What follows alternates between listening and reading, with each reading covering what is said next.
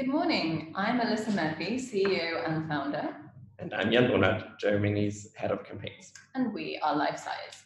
We are champions of the clean tech industry. We believe in its potential to tackle the greatest challenges of our time. And for the last 10 years, we have been using communications to help build market-leading companies across Europe. So good morning and welcome to our second webinar. Today we're going to be discussing how your technology can do the talking for you.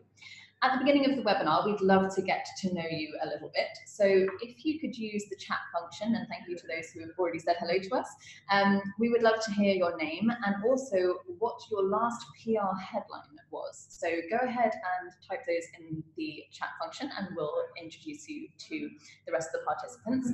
We checked this out at Lifesize and our last PR headline was Die Klimadebatte hilft Cleantech-Unternehmen. Or the climate debate helps clean tech companies. So please go ahead and share those, and while you're doing that, Jan is going to do a brief introduction for us. Since we have a high number of participants joining us for the first time today, we would like to take the opportunity to convey our understanding of the clean tech landscape. Now, clean tech is diverse, as you can see looking at the industries listed below.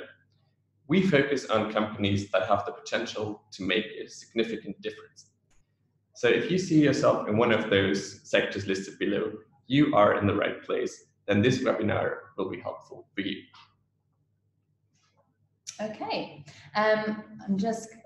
excuse me. I'm just going to ask Jan to open up the chat box for me. I think we've had some introductions already. So hello to Tavo from Fusebox and also to Marta, excuse me if I'm pronouncing that wrong, and Laura from SimPower, whose latest headline was International Expansion from SimPower, Pioneering Demand Response in Israel. What great headline. Keep those coming. We will keep sharing those as they come in. So I can just see one coming in now from Julian. Sorry, I can't quite read this, but I think he was saying that he was previously working in SaaS B2B, so a little bit of a different topic. Hello. Great that you're joining us for the clean tech webinar. Thank you. Hello also to Zina from Würzburg, whose last headline was Trucks Can Help Clean Up Europe's Motorways. Exciting. And I've just seen that Fusebox shared their headline, which was Fusebox balances electricity markets by using electricity consumers' flexibility, by using their flexibility and putting some money back into their pockets. Great, so keep those coming. Jan will keep an eye on those as we move into the next section. So we wanted to spark creativity right at the beginning of the webinar to set the right tone, and my colleague Jan has a little bit of a thing for haikus. So Jan has written us a haiku today. Jan, can you explain first of all why you wanted to write a haiku for us? Of course. So I think the secret of the haiku is that it's very short and concise, and that's something that we should always keep in mind for PR work as well. Also, I think it's about getting to the core of a story, and I think this is what I've been trying to do with the little haiku for our webinar. So I'm just going to read it out for you. Finding a story, hoping to make the headline, but how is it done? Thank you. You're welcome. So, and the how is it done part is actually the main focus of our webinar today. Let's just briefly walk through what we have planned for you guys today. First, we'll actually focus on the differences between marketing and PR and explain why you shouldn't talk to everyone in the same way. Also, just broadcasting your needs won't really help you much. This is something that we're going to cover later. We have chosen the topic for the webinar for a reason. The timing couldn't be better to start your PR work. We tell you why and what you need to keep in mind before launching your PR with new power. So in the webinar, we really want to focus on sharing practical tools with you, and we're going to go through a number of instruments to really enable you to put into practice what we're talking about here today and let your technology do the talking. So we're then going to look at some real-life case studies from PR campaigns that we've delivered for our clients, and then finally we're going to end up with some concluding thoughts, and then we're going to open up to Q&A. So if you are joining us live, which everyone here right now is, go ahead and share your questions. Just to confuse things, I asked you to share in the chat box, but if you could try to do that in the Q&A function, that makes it a little bit easier for us to curate, but we'll keep an eye on the chat box as well, just in case. As we go through, we will do our best to keep an eye on the questions and answer any that are directly related to the content that we're discussing at the time. But rest assured that we will get through all of the questions at the end when we get to the Q&A. If you're not joining us live, needless to say, the Q&A function is not really going to help you. So if for any reason you have questions after the webinar or at any other point, you can reach us on Twitter at Lifesize Media, or the same name on LinkedIn, and of course you can email us at any time, mail@lifesizemedia.com. So just before we get started, I also wanted to say hello to Ali from Liquid Wind in Sweden. And the title of their first and only PR so far was Liquid Wind, a Swedish alternative fuel company, raises over, and I can't see the number, but there we go. 2 million SEK. Thank you, via crowdfunding. That's amazing. It's very cool to see that we have such an international crowd today. Yeah. So thank you everyone for joining us. It's really nice to get a flavour of who is with us here on the webinar today, and we look forward to getting to know you more and answering your questions in the Q&A.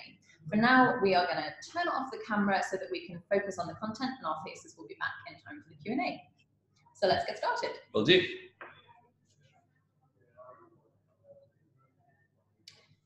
Do you remember your last headline? Where did you get your coverage? What helped on the way to achieving that coverage? We know that successful clean tech companies take communications seriously. I'm sure that's why all of you have signed up today. And for many companies, the first step is to appoint someone responsible for marketing and communications. And this is actually also a bit of a problem, because clean tech companies often mix those two responsibilities. As they go certainly hand in hand, there are profound differences between marketing and PR. While marketing helps your organization to promote services and products and ultimately spur sales, PR is about building and maintaining relationships between you and the public. And this is a very critical difference, one that we really want to emphasize, and one that is often misunderstood.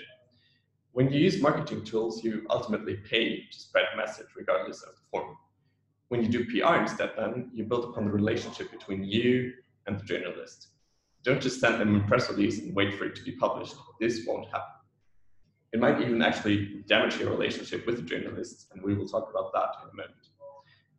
One thing though that PR and marketing do have in common is that both disciplines tell stories. And as we learned just moments ago, those stories want to achieve different things.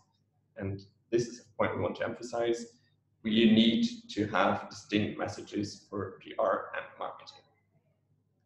Now, let's expand on this difference a bit. Journalists have a critical job when it comes to their role in society.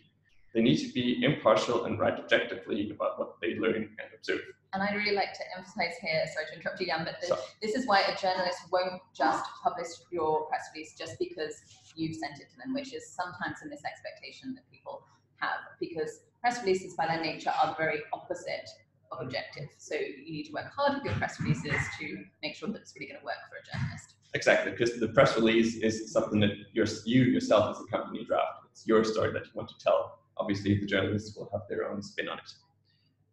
And this is why it is important that you don't talk to everyone in the same way. You need to think about your target audience. Who are you addressing with your messages? What will your target group be interested in? And if you're talking, for example, to potential customers, they might be interested in the product specifics or the economic benefit they're getting out of this product. Addressing a journalist, on the other hand, you might think about painting the bigger picture. How does your technology contribute to fighting the climate emergency?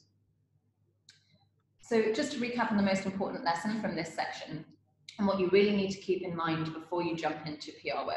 Before you start, really take the time to think about what you want to achieve. This should be a given, but it's often overlooked in the heat of the moment. So first of all, to make a difference and to make your life easier, think about two things beforehand. Is this a PR story or a marketing story? And who is your target audience? Can you give a real life example of that to make the difference a bit clearer? Maybe? Sure. Yeah, actually, it's a great question because it's a little bit complicated actually, because very often the same core story can be either a PR or a marketing story, and it's about the emphasis that you put on the story. So let's see if I can come up with an example. So for example, if you were to tell the story in such a way to say, our market-leading cutting-edge technology has beaten our competitors with an additional 20% efficiency. I mean, that's very much a marketing message. It's very inward-facing. Because you're trying to sell your product. Right, exactly. But you could use the same core story of that increase in efficiency, but work to make it relevant to a wider audience. So, for example, you could say, breakthrough in battery chemistry allows X company to increase efficiency by 20%. And then just by making a reference to battery chemistry, you're broadening this out to be a wider topic that's of interest to the wider battery community and energy storage community. So often it's actually... So it doesn't just become about your product. Yeah, exactly. And that's the key, making it relevant to a wider audience. Okay. So number two, we have been involved in the clean tech industry for more than 10 years. And having worked for a variety of clients, I think we all know, I'm sure many of you have this experience as well, it's very difficult to get high quality media attention. There is a lot of noise out there. So how can you tackle that? Before pitching your story to journalists, providing of course that this is a PR story, really trying to formulate why your story is going to be of interest for readers of that specific outlet. And on a related note, number three, speaking of journalists, it's really important to identify both the right outlet and the right journalist for your story. Don't make the mistake of just broadcasting to everyone. You need to make sure that you're offering relevant insights and interesting stories to that specific outlet and the audience that they provide content for. So just briefly on marketing, we're not really going to be focusing on marketing in this webinar, but if that is a topic that you are interested in learning more about, I would highly recommend our first webinar from June, which was on grown-up marketing for clean tech companies. And you can find a full replay video of that webinar on the resources page of our website. As I mentioned in the introduction, the timing couldn't be better to start your PR right now. We have reached a turning point in clean tech reporting, and we'll now tell you why. Global heating and obviously solutions to combat it are getting more attention than ever.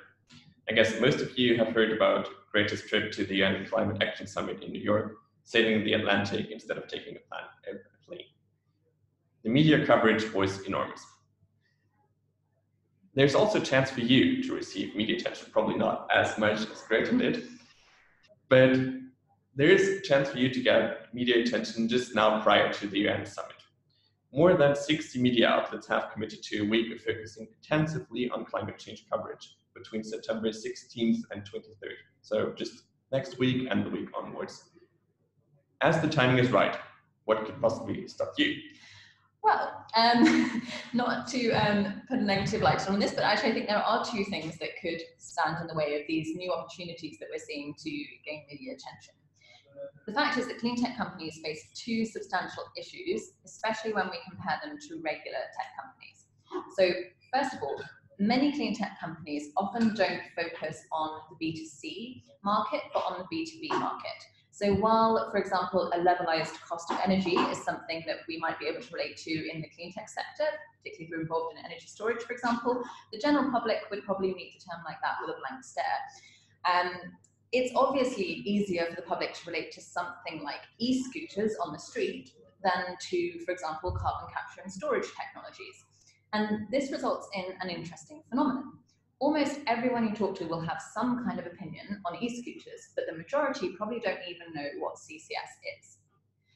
This brings me to the second challenge, which is that investment in clean tech companies is often significantly lower than in B2C companies. So if I stick with the e-scooter example, these are companies that have raised millions of US dollars for their global expansion. But in clean tech, we're still kind of waiting for our first unicorn.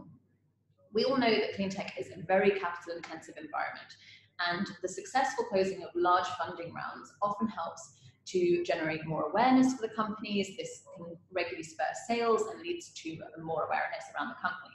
And of course, that's where we all want to be. But in reality, your starting point may be very different from that. The good news is that communications is a perfect way to bridge the gap. As there is more awareness around climate solutions, clean tech companies finally deserve the attention they receive. This is particularly true from a storytelling perspective. Technologies that make the world a better place have substantial advantage over old industries. Often, clean tech founders have an interesting, inspiring, and motivating personal story, which is a great prerequisite for media attention. But at the same time, clean tech companies do face a number of challenges. Alisa just named some. The most complex one is probably, though, that the general public can't really relate to the clean technologies per se. In this webinar, we will offer a number of solutions to overcome that challenge. And the same is also true for the limited space in publications, as well as the high competition in the technology sector. Okay, so far we've been setting the groundwork for a successful PR campaign. In this next section, it's time for us to get really practical with tips and tricks for you on how you can launch a powerful and impactful PR campaign that really gives you an opportunity to shape the debate. Wonderful. Now, we already talked about the press release, and maybe let's start with the most obvious tool then, the good old press release. I think the number or the depth of the press release has been reported almost countless times. And it's not surprisingly, because this links back to what we said earlier about the crowded space. The more people send out, and maybe sometimes even irrelevant press releases, the harder it becomes for everyone else. You can't just draft a release, send it out, and wait for international coverage to come in. However, though, a press release is still a valid and powerful tool. We have talked about the journalist's time constraints. A release is an effective tool to convey basic information about a project or your company. Used right, sending out press releases can help to create constant coverage for your enterprise. When you focus on telling a story, we kind of came up with a basic checklist for your press release. Making it easy to find important information, try to include quotes from relevant people, and try to choose your target journalists very carefully. Press releases can even be powerful when journalists can't cover you right away. They still read about the project and can revisit you and your information when they need it. Okay, I promised we were going to get practical, so let's break this down for you even further. Here you can see a 6-step process for press releases in action. This is a methodology that we developed for our clients to really help them understand the press release process. But I wanted to take you through it now because I think it can also be useful for you to follow as an internal guide. So step number 1 is that you have something newsworthy. It's a new contract or a project milestone or some other form of story, or perhaps it's something a little bit reactive, so you've identified an opportunity from a news calendar. Or a funding, as we just learned from one of our exactly, yeah. So you have something that is newsworthy that you want to tell your audience about. The second step is obviously about drafting a press release, remembering all of those ingredients that Jan just discussed and working on that internally until you're really happy with it. Remembering, of course, that you've got to balance what you want to say internally with what's going to be interesting to your audience. In the third step, you need to just think about some practical things like securing maybe partner approval, investor approval, depending on who's involved in the press release, and also preparing a media kit and other resources to go alongside your press release. I would say that this is really not a step to overlook. The importance of having good images is incredible. Sometimes you will actually get coverage just because you've sent a great photo, even if your story is not that strong. It really does happen. Step 4, this is, I think, the step that perhaps people most often miss when they're doing PR themselves rather than through an agency, and that is to think about pre-pitching your press release. So this is about having a targeted list of journalists who you've done some research about, you understand what they're interested in, what they're writing about, and you're directly sending them an email or contacting them to let them know that your story is coming up, explaining why you think it's interesting to them, and really, pitching it in a way that's kind of ticking their boxes and putting it up their agenda. That's a really important step. Again, this is about not just broadcasting. In step 5, that's when you're going to go ahead and do a sort of full distribution of your press release. Full distribution doesn't mean to every journalist ever, but it means to the full media list that you will have previously put together with care. And then finally in step 6, it's worth thinking about doing some follow-ups with journalists maybe a day or 2 after distribution. I think this is a little bit of a tricky area because you don't want to just be calling and saying, hi, did you get my email? It's probably nothing more annoying for a journalist, but just a little trick you can use is maybe to think about if there's something else that you can offer the journalist at this stage. So perhaps you can offer an interview with the CEO or with the investor as a sort of follow-up to getting their interest in the press release. So those are the 6 steps that you want to be following when you're sending out your press releases. And maybe just to add on step 6, there might also be the opportunity to add a different angle. When there has been coverage and maybe you want to correct something also, maybe something that has been not fully correctly portrayed from your perspective, this also gives you the opportunity to just make sure that your story gets out there correctly. Absolutely. Our second tip and trick. Moments ago, we just talked about the fact that people can't really relate to clean tech projects. Storytelling enables you to overcome this challenge. Don't just talk about the specifications and certifications of your technology. We know that this is something, especially engineers in clean tech companies, are very proud of, and we do understand that, but it's not really relevant for the wider public. Instead, try to focus on your company's wider impact. So how does your technology help society? The more specific you can be, the better. Don't just talk about that it will save the climate, that it will reduce CO2 emissions. Try to calculate those tons of CO2 that your technology saves, or the increase in energy efficiency. Attaching specific numbers to a project helps journalists and the general public a lot. But even now, having those numbers is often quite complex. I mean, most of us can't really relate to just saying our project saves 2 million tons of CO2 a year. What we do recommend, though, is try to find an equivalent. After having calculated those savings, try to come up with how much CO2, for example, that is compared to a country's yearly emissions, or to numbers of cars, or numbers of trees. Try to find examples that make your number tangible and relatable. And local examples are really helpful in that, like you just mentioned, like you can make it about your country's emissions or something that's more related to your sort of environment. That's really effective as well. It can also be an anchor point that has been widely used in reporting, saying, for example, the city's emissions or anything like that. Just something that the general public knows about and that you can use as an anchor point in your communications. Also, if your project is part of a larger strategy that your customers or a specific country can follow, this is great, because you and your project do make a difference. And we want to push you even further on this. So the press release is, as we said, the most obvious tool to create awareness for your company. But sometimes there's an even better approach, and that's really digging down to the story itself. So some projects are easier to communicate than others. And that's why it's important to take a step back to make sure that you identify the fundamental story at the core that you want to communicate. So for example, as we mentioned, launching a new product isn't necessarily newsworthy. You want to try to focus on the bigger picture. Why are you launching the product? What will the impact be on your customers and wider society? Does your product have, is it a solution to a larger trend or problem that you've identified? And very often that kind of thinking and those sort of angles can get you coverage that isn't necessarily a full story about you, but a part of a wider story. Working in PR, we know that timing is crucial. You need to be prepared, and we'll tell you how to get there. Let's start with the trade magazines, because that's quite easy.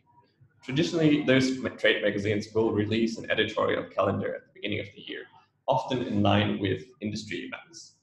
Those events can be a great opportunity for you. Just be aware that also a high number of organizations will try to do the same thing. So don't just rely on industry events to publish your news, because the space will be very crowded there. If your industry is prone to legislation, follow those legislative procedures very closely. This will offer you the chance to comment on current and future industry developments and just position you as a thought leader. And speaking of timing, make sure to not send out the press release first thing on Monday morning or on Friday afternoons.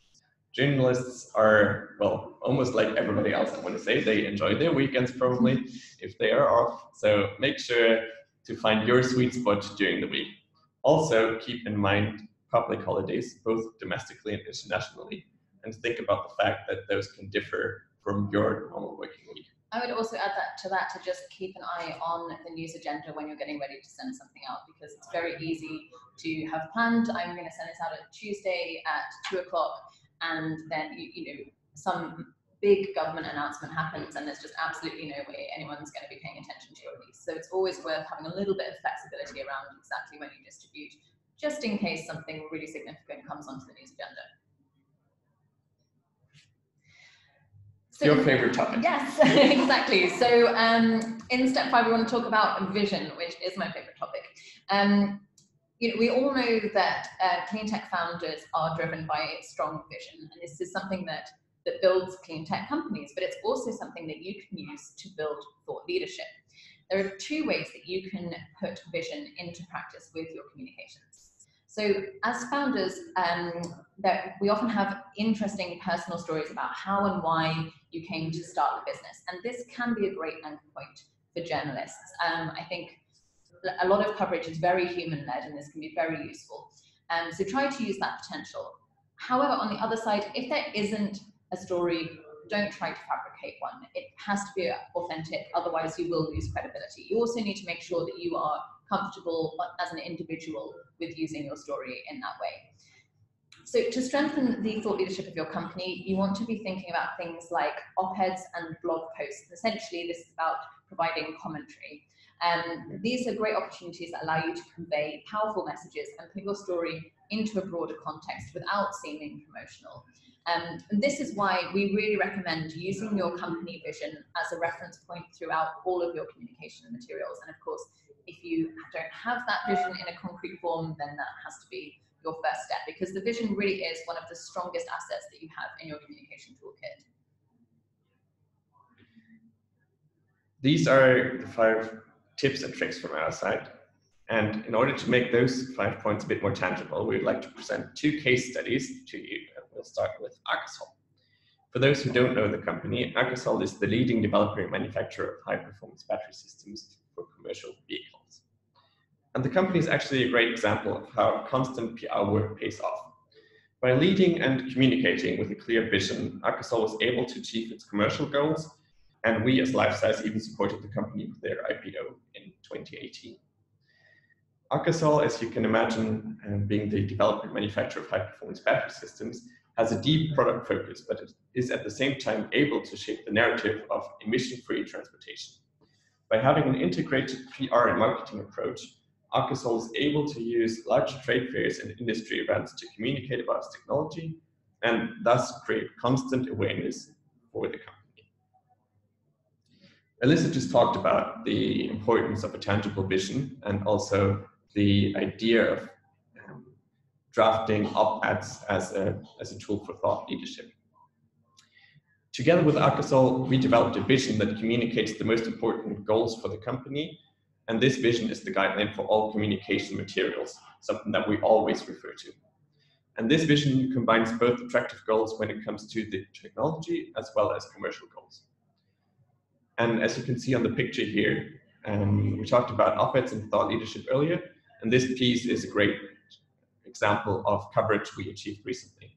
The headline, for those who don't speak German, reads, "Climate protection for cities, this is how it can work." We were able to position Akasol as a frontrunner in electrifying public transport within cities, minimizing local emissions, and thus significantly improving air quality within the city boundaries. I would just add that in terms of this kind of comment piece, I feel that often it brings more value to you and conveys more authority very often than press releases, because even when a press release has been well written by a journalist and well researched, it's still very clear that it's been initiated by the company.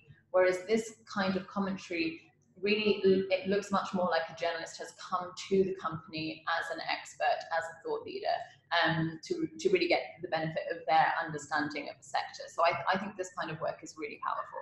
And I would add that you don't see the battery systems there in place. You see the technology put into action. You actually, this is what it links back to what we said earlier about painting the wider picture. You see the electric bus in a city lowering emissions, and I think this is really and that's great. Something people can engage with. Yeah, and that they can relate to, because we all know how diesel buses work in the cities nowadays, and I think this is a great example of how the future can look like. And maybe just to finish on the Akasol campaign, or the Akasol example, we achieve an average amount of 20 to 30 pieces of coverage per month for the company. And this includes global titles such as Forbes, Reuters, Bloomberg, as well as national outlets such as Bild, Handelsblatt, FAZ. PR has been really instrumental in supporting both their IPO, and Akasol is also expanding to the US market. So PR has also played a crucial role in that.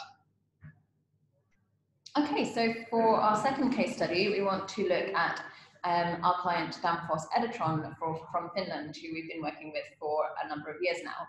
So they design, manufacture and deliver the world's most sophisticated electric drivetrain system, and they target the marine, off-highway and transportation markets. They actually have a lot in common with Akasol as a campaign, I think, particularly in terms of some key success factors, which are leading with that vision and technical excellence, as we've already discussed. A really defining factor of the campaign for Danfoss Editron is a really deep project focus. So the vast majority of the stories that we're telling are project-based, and then combining that with wider storytelling about the bigger picture of the trend of electrification. A little sort of detailed success factor that I think is quite important, again, as a practical tip, is that we've created a kind of clear distinction between PR and marketing activities. So those questions we discussed right at the beginning of the webinar, that's a process that we use every time we have some sort of development from the company. And because we also handle, for example, the client's social media management, we have a really good sort of funnel to say, is this really a story that is newsworthy for journalists, or is this a story that is interesting to Danfoss Editron's close community but isn't interesting to journalists? So, for example, some stories will only go onto LinkedIn, where they'll get a really great engagement there, and other stories will go out to media. And I think that's something that I would really recommend you thinking about, is that press releases and engaging with journalists isn't the only way to communicate. And if you rely on it too much, the chances are you will start sending out content that really isn't newsworthy. So on this picture, you can see the world's most powerful e-ferry. This is currently operating in Denmark and is powered by Danfoss Editron. So as I mentioned, Danfoss operates very much on a project basis and at a local level. So you could say that their stories are quite niche, but the stories that they're developing are about tackling global challenges such as marine pollution, air pollution, reducing CO2 emissions, and converting to electric solutions. And they're also solutions that can be replicated all around the globe. So by focusing on that wider impact in our pitches and starting our press releases by really highlighting that impact, that's how we're able to grab the interest of international industry publications that otherwise really wouldn't be interested in covering what they would consider to be a local story. An interesting challenge with Danfoss Editron is, of course, that most EV focus is on passenger vehicles, and Editron isn't focused on passenger vehicles at all. So again, you could argue that a lot of the stuff that they're doing is quite niche, but we've been able to shift that perception. So how did we do that? We've started with a really deep understanding of the media landscapes and the topics that are covered by industry publications and general sustainability media and mainstream. And that's something that you can replicate. It's just a case of sitting down and doing the research to really understand about the publications and journalists that you're targeting. We then looked at the wider impact of the projects and focused on that wider storytelling. We've worked very hard on relationships with journalists, and we know very much their preferences. We know what's going to be of interest to them. We know the format that they want to receive news in, and we follow that carefully. And lastly, for our press releases, we have a very strong focus on the step that I mentioned of pre-pitching and carefully selecting the journalists that we're speaking to. And all of that combined has led to really outstanding results. So in the first half of this year, Danfoss was able to achieve twice as much coverage as all of their key competitors combined, which is something we're very proud of. And typically each project announcement achieves 18 pieces of coverage, which I think is also very strong. Yeah, great teamwork. Yes. We're coming to the end of our webinar, but we were hoping that those examples were able to put into practice the concept that we discussed earlier. Before we start answering your questions, we wanted to share some final thoughts with you. We have summarized the 4 most important points when it comes to PR work. Number 1, be authentic. That's something Lisa touched upon earlier also. Being authentic will enable you to build long-lasting relationships with journalists and communicate even at difficult times that will probably happen in the lifespan of your company. Number 2, focus on your story and know what your story is. Make sure you don't get distracted. Number 3, a crucial thing that I touched upon earlier, plan ahead. Don't just start the day before when you might have to communicate something. Communications becomes really powerful when you can follow a well thought out process and plan. And number 4, invest in communications, not just in a financial sense, but also with your time and knowledge. And with that, we're going to put the video back on. So hello again, we're about to jump into the Q&A section. We're really looking forward to answering all of your questions. Just before we get there, a couple of things. If this webinar has helped you to think more deeply about your PR work and get excited about the possibilities for your company, we are offering a free consultation to all participants on this call. So please take advantage of that opportunity to spend some time with one of our experts. In that call, we will go through your top communications frustrations. And again, we want to leave you with something really practical. So we will end the call with kind of key action that you can take away and implement right away to get better results from your communications. So we will, after the webinar, we're going to send the replay, and that email will also have the opportunity for you to sign up, and we look forward to doing those consultations with you. Secondly, we would like to mention our third webinar, which will be coming up later this year. So we are going to be, in the next coming weeks, we're going to be launching what we're calling our European Clean Tech Review. Jan, would you like to tell us a little bit about our European Clean Tech Review? Sure. So we are going to send out a questionnaire to understand the European clean tech sector even better, focusing also on the commercial and communication side of things. And we're going to be sharing the results of that in our next webinar, which will be in November. And we're going to be sending out the invitations for that webinar in the next couple of weeks, and we hope to see you there. And with that, we're happy to take your questions. Great. So if you haven't already done so, please share your questions in the Q&A function. And at this point, our colleague Manon, who is on our UK PR team and is sitting right behind us, so you can't see us, can't see her, but she is going to be helping us out by reading out the questions, and then we're going to be doing our best to answer them for you. So we actually have already 3 questions from Laura, who says, first, so what is your perspective on participating in paid media? So for example, feature articles in top 10 list of Mark's XYZ company, for example, because they get approached quite a bit by publications looking for content, but where they request sponsorship for the piece. Okay, so let's start with the pros and cons of paid media. Jan, do you want to? I can start with the pros. Okay, oh, great, I'll do the cons. I think the pros are quite easy. Obviously, paid media helps you to get your message across. They allow you to more or less write whatever you want to.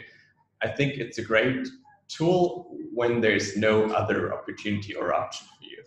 You have to keep in mind as you also mentioned in the questions, Laura, the high prices, and sometimes I am wondering, and this is already coming a bit to the cons, about the right target group. Maybe that's something that you want to expand on. Yeah, I mean, I guess I'm a little bit cynical about paid opportunities. If I'm honest, I do think that if there is, talking about target audience, if there is a publication that is really spot on with an audience that you want to speak to, and it's a very niche audience, and you're confident that it has a high readership, then it can, of course, be worth the investment. But typically, these are pretty pricey opportunities. So if you do decide to go for something, make sure you have some way of tracking how much benefit that's actually bringing to you. So, for example, like a tracked link or a particular kind of campaign attached to it, so that you really know whether you are getting value for money. I think my main sort of concern, I guess, with paid opportunities is that I think that they're often recognizable as such, and that people are quite savvy about media, and they do tend to know when something has been written as a paid opportunity. A way around that is to use some of the tools that we discussed earlier, really thinking about the wider story. So just because you can technically write whatever you want, resist the urge to turn it into a big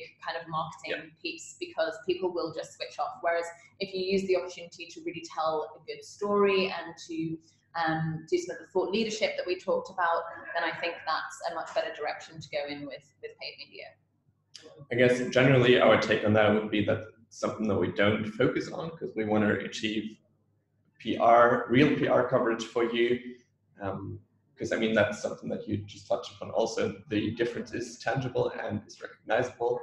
And if you can get free coverage, that also is kind of the outside evaluation of your company. If a journalist writes objectively about your company, this will help you more than just paid coverage. Exactly. Great. Next question. If you don't have a designated comms or PR person, who should be the contact person for the press release? Should it be the CEO? Well, that's a really good practical question. I think it depends who you have in the organization, but probably the CEO is appropriate. And particularly if you're being targeted with journalists, it's not going to be a case of that email address is sort of out everywhere. And it does, I think, maybe it conveys a certain seriousness to it that you're willing to engage on that level. I would like to add, though, that it depends on how available the CEO would be, of course, on that day or generally.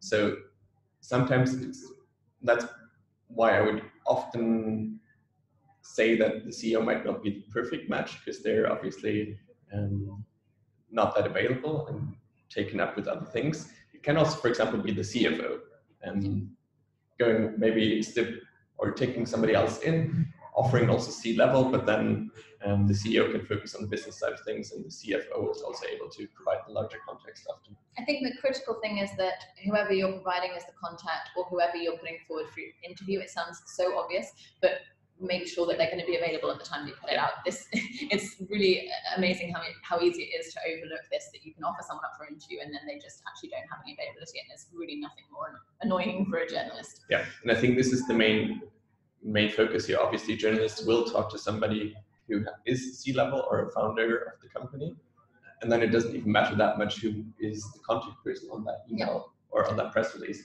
as long as that person picks up the phone and answers the email fast.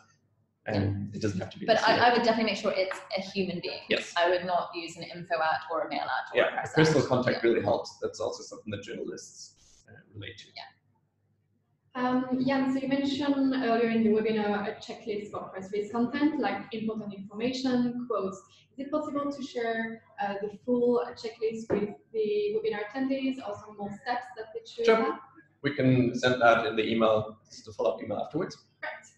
And final question, would you recommend targeting editors or head of news desks with these stories, or would you more go to junior reporters? I think this is a really interesting question, because I think it's a challenge even for PR professionals sometimes to really know who the right contact for your story is going to be. What I would say is really crucial is don't send it to multiple contacts at the same publication, or just every available contact at that publication. So I think this is where the research, I mean, maybe Jan has some more kind of high level, like general rules, but I think it's more about doing your research to really kind of think about, is this news desk worthy?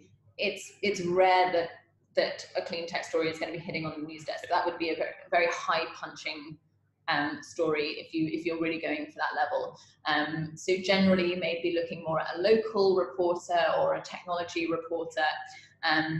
You want to try and, I mean, a certain amount, it's guesswork, but you want to try to think as much as possible about who is most likely to engage with your story, and I guess a little bit don't try to punch above your weight, because I think often that's not helpful. Yeah, I would like to add two things. The one would be we talked about the importance of relationships before. So try to build a relationship before you actually need to send out the release, because then like that is too late. If somebody never has heard about you before, then it's a bad time to start reaching out to somebody. So that would be number one. Leading to number two, having the personal relationship is probably most likely you won't have the relationship with the senior editor or the head of the news desk. Also, they don't focus that much maybe on the specific company, and as clean tech companies tend to be a bit smaller in size, especially in the beginning. And I would focus on the more junior or more specialized editors. Yeah. One thing that I think we found very effective is during that research stage to really think about, so let's stick with our battery example. Let's say you have a particular type of battery chemistry, to really do the research to see which journalists have written in the past about that specific type of battery chemistry or something that's closely related, so that when we talked about pitching, that your pitch is actually, I really enjoyed your article from November 15th about this technology. I think things have moved forward. That's what the story is. I mean, that really for a journalist, that's the best kind of pitch that they can get, because they know that you've read their content, it's on their agenda, and you're offering them something new. So if you can get really specific like that, then that's really effective. We have 2 more questions. So how can a startup company build a relationship with a journalist without sending news? Right. So I think one great way of building relationships is, for example, attending industry events, because journalists obviously also go there. So that could be something, just reaching out to your key journalist contact, saying like, hey, I'll be at that event too. Do you have time to grab a coffee for 15 minutes? It's not more that it takes, but just introduce yourself, introduce the company, what your product is, how you differentiate it from your competitors, what makes you unique.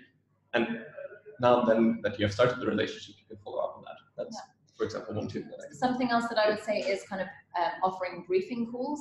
So being very careful that those are not, we would like to brief you about our company, but again, if I take the battery chemistry example, that we are specialists in this area, I know you're interested in battery chemistry, so essentially you're adding to their knowledge. I think journalists are always actually very receptive and grateful for that you're just offering a free opportunity to enhance their knowledge and let them know a little bit about the subject that they're writing about that they may not have known about before. That can work well. I think it's always about making it what you're bringing to the journalist rather than what you're getting out of it. I think that's pretty key. Just creating, I guess, additional value also for the journalists. Is really, exactly. It's really great. So that can be, for example, drafting a white paper and saying like, hey, we did that, provided industry insights. There's also a format in Germany called background talk. So that's something that you use to not just speak on the record, but also off the record, where you can discuss industry developments and such, which doesn't necessarily lead to coverage, but again, helps you to build a relationship to be able to talk to the person when you need to. And maybe a final question. Yes. So would you recommend sending the press release as an email text, as a PDF, as a Word document, any other format? I love this question. I love this question because I get ready. Well, we may even have different opinions. I think the sort of world of press release sending does change very rapidly. So I'll start with my personal opinion. I believe that you should send it just within the body of an email and not as an attachment. Do you I think Jan may disagree with me. Jan fully agrees. Oh, excellent. Okay. Great. Yeah. I fully agree. So the one thing that you need to keep in mind, this is why this is a great question. Again, journalists don't have time. And if they need to go to your PDF, copy the text, and then in PDF, it's often that the format doesn't work when you paste it somewhere else. This is a hassle. And then out of a sudden, journalists get frustrated and they don't want to write about you anymore, because the thing you need to keep in mind is make it as easy as possible. And that's why having it in the email body is great. You can, obviously, if you are very focused on the format, also attach the release as a PDF or a Word document if you need to. But having the text in the email body is most often fine. Yeah, I feel really strongly that the format of the press release is completely uninteresting to a journalist. They're not interested in it being nicely headed with your logo and all of this kind of stuff. They just want the content. And I think, also practically attachments often get stuck in spam mail. I know journalists who don't accept any emails with attachments at all. So I think it's another reason for not doing it. I also think it's a great way of signaling, hey, we've sent out this press release to hundreds of people. So, I mean, even though, the email, if you put it into an email, they're not going to think it's necessarily just for them, but I think it's a little bit more personal. So I think by all means have a lovely PDF version with your logos and your images to send out to customers and partners, but with journalists, just keep it super simple, keep it plain text. And actually, I think I was just going to say this. I think the question came in: should your media kit then be a link? Yes, definitely. We use Dropbox, but whatever equivalent you want to use. Can also be your website. Yeah, have a link in the email if you want to share images and things like that. Just keep everything as simple and quick as possible. I really can't stress how inundated journalists are with emails and with press releases, and a lot of it is frankly total crap every day. So if you can just be the one who's giving them real value, who's really telling a story and making life really simple for them, then you're giving yourself a great chance. Great, final comment.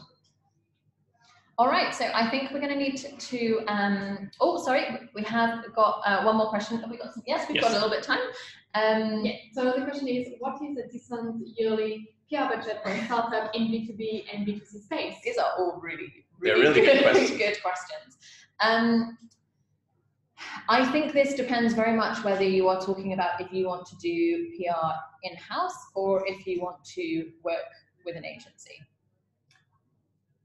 Would you, I mean, so I don't mind saying that our sort of minimum engagement is 5,000 per month. And I think that's fairly typical of working with an agency. So I know for a lot of startups that's, you know, particularly early stages, that's not going to be a possibility. So there are some different options. You can look at, for example, for working with freelancers, you can obviously look at doing it yourself.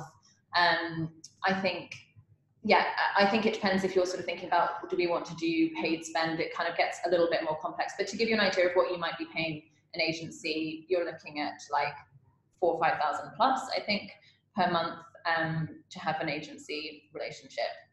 I think there is a lot that you can do yourselves. Actually, that, you know, ironically enough, as an agency, that's why we wanted to host this webinar, because we're so often asked, like, we really want to do PR, we really see the value, but we can't afford yet to work with an agency, so how can we get better at it? And that was really the whole purpose of the webinar, to show you how it can be done. So I think often it's not about budget, it's about having somebody on the team that really has that remit for PR and has the time to be able to do it. Because I think something I've often seen when companies are doing it internally is that it's a bit of an afterthought, or someone's doing it on top of a really high workload, and it takes time. You know, it takes research, it takes pre-pitching, it takes follow-up. So maybe actually in the early stages, it's more about time allocation than spend. Two last comments on that one. One, you talked about the webinar. We do have the resources page on our website, so there's a lot of great things and tools out there that you can already use depending on your growth stage, so where you're at, that will help you to make your communications better. And the second thing is about asking about budget. I think it also depends what you want to achieve. So it depends on, again, where you're at. Do you want to expand internationally? Do you just want to focus on your local market? Is it just PR? Is it PR and marketing?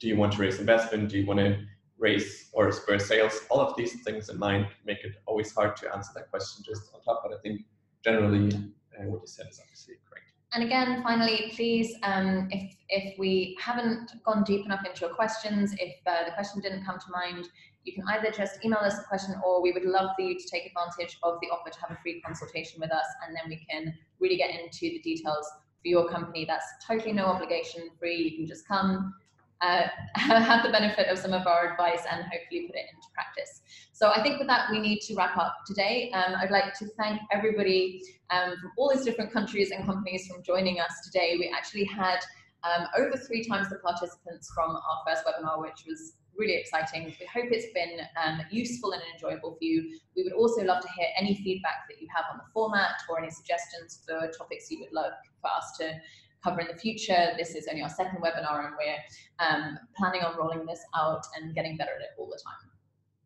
Thank you so much for your time.